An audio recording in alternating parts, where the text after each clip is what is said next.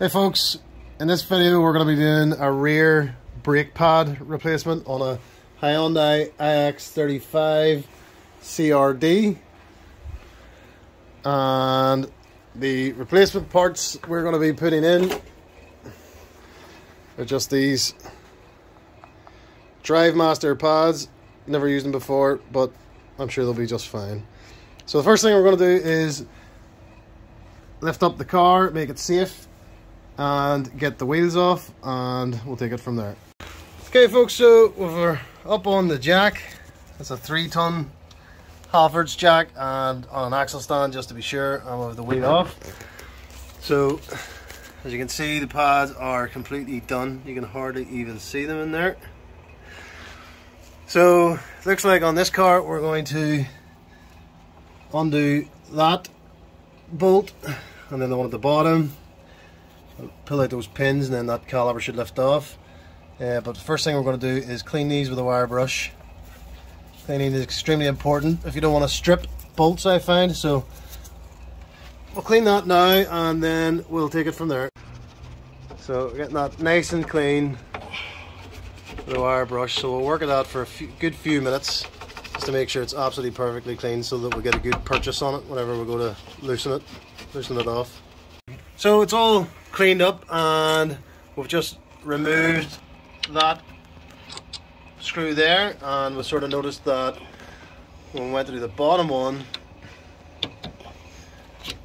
we were actually able to pull the caliper back enough to change those pads. So there's the pads there, and they're still jammed either side. So we'll clean, they're sort of stuck in there, as you can see they're done, but we'll give that a bit of a clean so that we can get the new pads in, get all this cleaned so we can get them out in that wee clip there, and then we're going to push this piston back out of the way so we can fit the new pads in, because they're a lot thicker than the worn ones that have come out.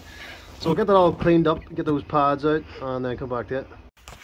So these brake pads have never been off the car before. They're stuck on with a good bit of dirt, so we're having to actually sort of just tap it away from the wheel here. If you want to go ahead and give it a wee tap, just using a socket to get a bit of movement on it. Get it off there, off that. It'll just slide out towards him as he's hammering it. It's very stiff, so we'll work away at that for a few minutes, but it is causing a wee bit of hassle getting it off because of the dirt.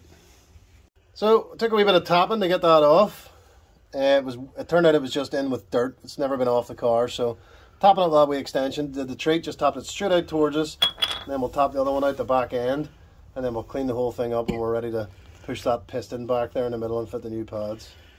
So we've got everything cleaned up. I just used that bar, and he was able to push that piston back really easily, straight by hand. So now he's already cleaned up those runners there with a little wire brush, just one of these jobs. And now we've already opened the bonnet and taken the cap off the brake reservoir so that we could push that piston back. And now he's going to just put some copper grease on the new pads and slide them straight in here and one in the back and put it back together. So it's not that bad a job. So he's greased up the pad there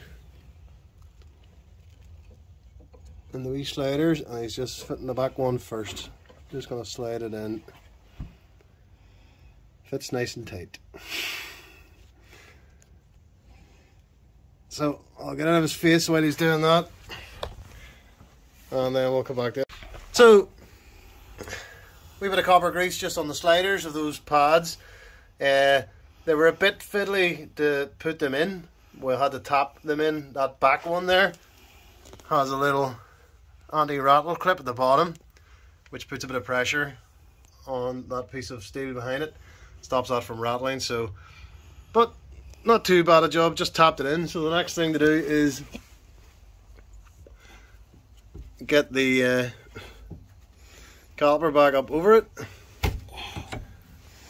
put the bolt back on, seal up the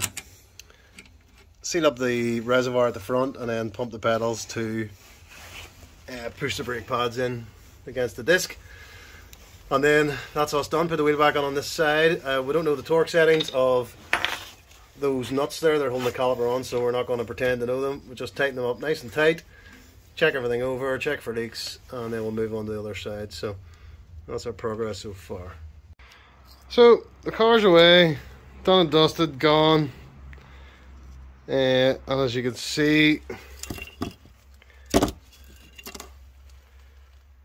there's basically, the driver said that there was funny noises coming from the brake pads. So as you can see, they were completely worn.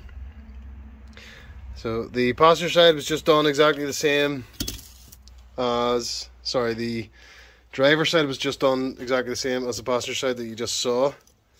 And it's not the hardest job. It's actually relatively easy, the way that caliper flaps back. So saved himself a lot of money by not having to pay for that job to be done. So that's it until the next repair that comes along.